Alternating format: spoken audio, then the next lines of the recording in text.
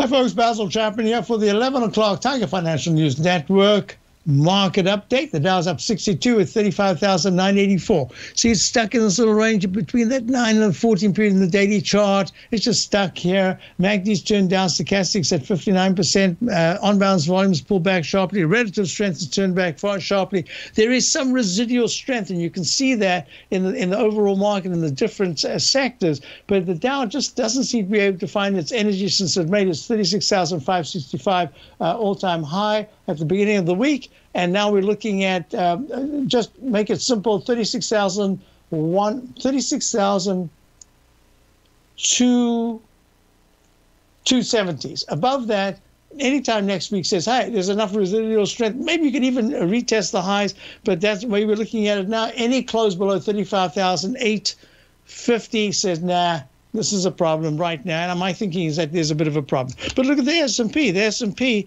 the 500 stocks, acting a little bit better. They were acting better all week. In fact, they have pulled back from the high of 4718.50 at peak D in the Chapman wave on the daily. Pull back, and now they're holding the 9-period moving average up 18 at 4,667. If they can start trading the 4687 or higher area sometime next week, that's good. Any pullback underneath 4628 says, nah, you got to be real careful. We're also looking at the QQQ NDX 100 trading vehicle. We're looking at it up 2.63, nice bounce, 393 above the 9-period moving average, but it's way below the 400.99 high that was made last Friday, a week ago. So it needs to get to the 398 level to say, I've got enough strength to try to tackle the highs. In the meantime, the IWM, the Russell 2000 small caps, is trading down 16 cents. It's kind of stuck off its all-time high. You're looking at gold. Gold right now is trading up. No, it's about unchanged at 1863, holding all of this week's really good gains. You're looking at the dollar. Now, this is really interesting. The dollar is holding quite nicely. It's down 6 ticks at 95.10, having made a recovery high.